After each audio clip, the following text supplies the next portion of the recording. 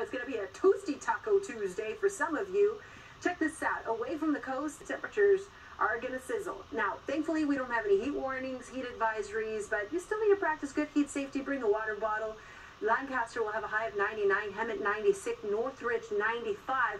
It's even warm in Anaheim, where temperatures for you will be around 90 degrees. So keep that in mind if you plan to go to those amusement parks.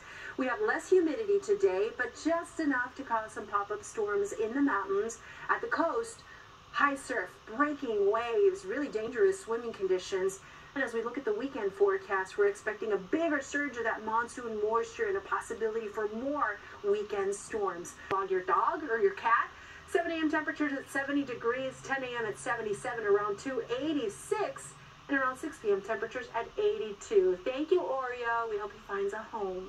Now, no rain in sight today for most of us, but we do have a small chance for some storms. I'm going to stop the clock around noon. At that time, we could see those clouds bubble up over the LA and San Bernardino mountains. The storms at Valley could cause some heavy downpours over burn scars. It could also cause some gusty winds, some lightning.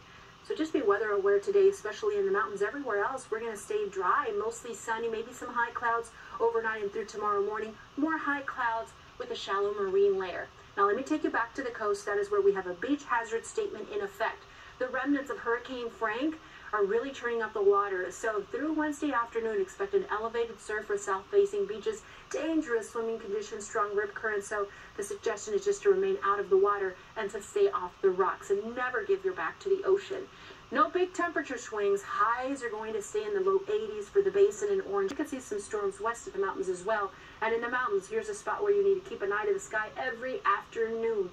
Download the NBCLA app for weather on the go and stay tuned to your First Alert Weather Team as we give you updated. 6:19, let's talk to our friend